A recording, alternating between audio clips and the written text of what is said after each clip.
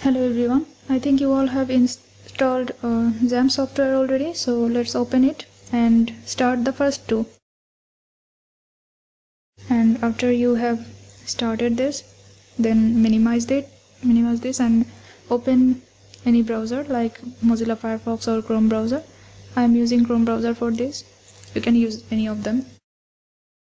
Then write localhost.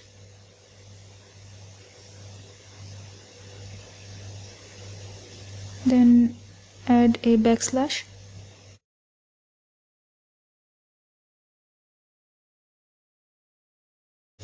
And then php myadmin. You don't need any internet for this.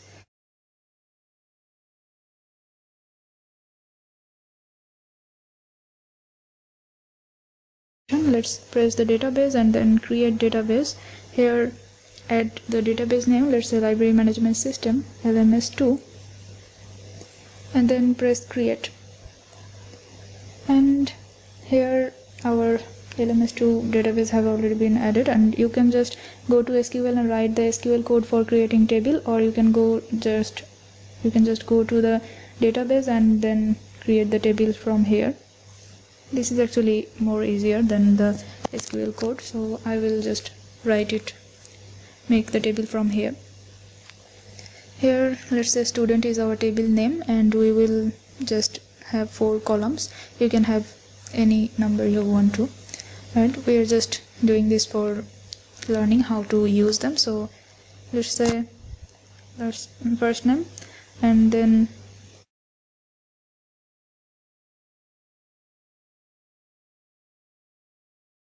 add any field name that you want to, then add data type worker, and because this is our character type, the name will be character type, so we are using this data type.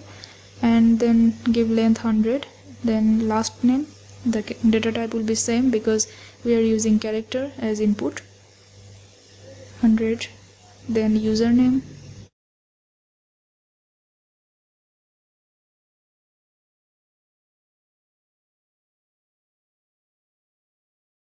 length and data type will be same.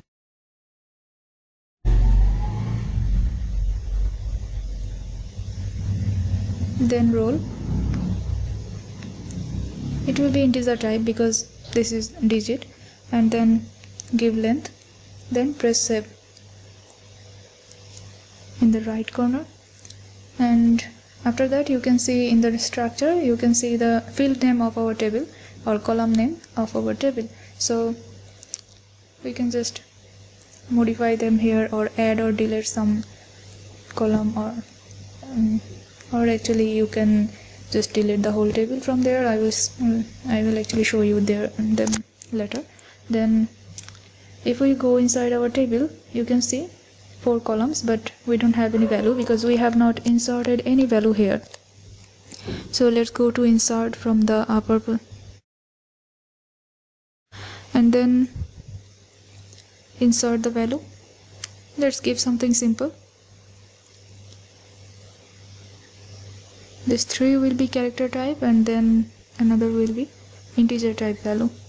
Then press go, and you can see that here is some SQL code.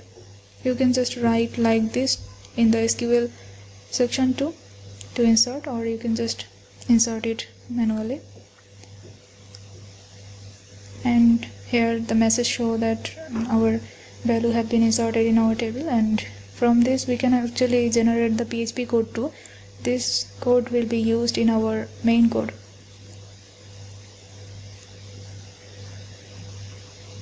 And when we open the table, you can see our value have been inserted, and we can actually see them now.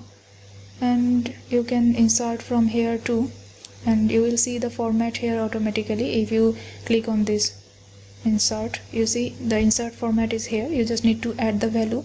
You can see the format of update, select. That way you can easily modify them too. Let's insert some more values in our table.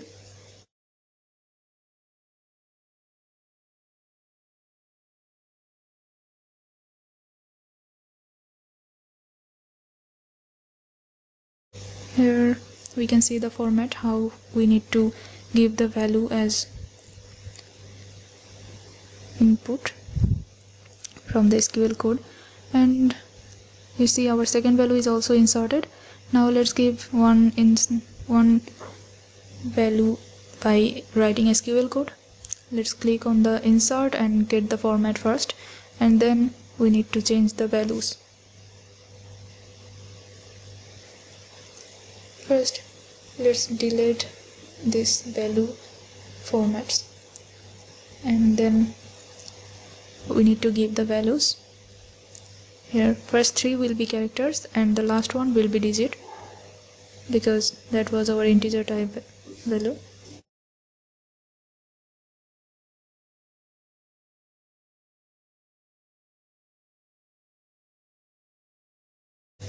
After it is done, we can just press go,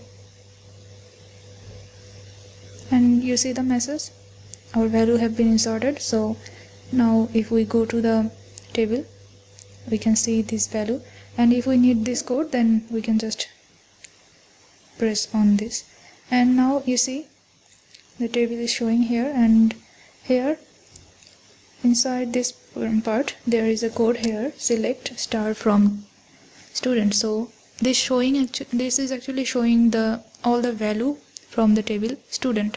So here this asterisk or this star sign actually is used for showing all the value. So if we want to see a particular column's value, so we will use that column's name here. Let's say we want to see the username column. This will not make any change inside the table. This is just for showing the value, and nothing will be modified or altered in the table.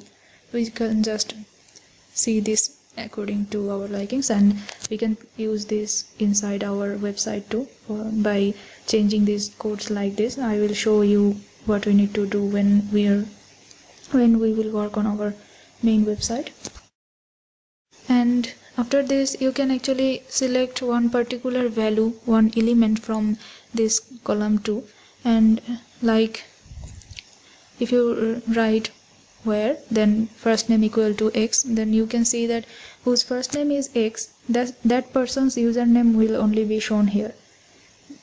Okay, then you can get the PHP code too, and you can use this inside the website in your PHP code. And when you go to the table, you see nothing is changed. All the values are actually like the previous values that we have been inserted. And if we go to our database again and go to the structure of our table, you can actually delete any column if you want to, or add a new column if you want to add. Like we want to delete our roll column, click on drop and then OK. You see the column is deleted. If you go to the table, you will see only 3 columns here. And then if we want to add another one after the username, then you need to go here. If you want more than one, then add the numbers there and press go. Then here you need to add the name, let's say roll, type will be integer, and add a length and save. Okay, you see the table have been altered successfully. So now if you go there, you can see the column, but the value will be 0 because there is no value given now. We just created this column, added this new column here, so you will see only 0 as the value. Now go to the operation. If you want to delete the whole table, or if you want to delete the values inside the table and keep the column name, then you need to press truncate or delete the table. Like if we want to delete, we'll press it and then OK. You see the database, if we click on the database, there is no table here. And if we want to delete the database, we need to go to operation, and there in the red letter you can see drop the database. If you drop the database, then you can see the database anymore. And later I will actually show all these uses. First you need to practice all this by yourself and see if you can see the column and see the particular value if you use where username is something where role is something, you can find out the username or find out the last name. Just practice them for now. I will try to make the next video tomorrow or maybe as soon as possible. Thank you.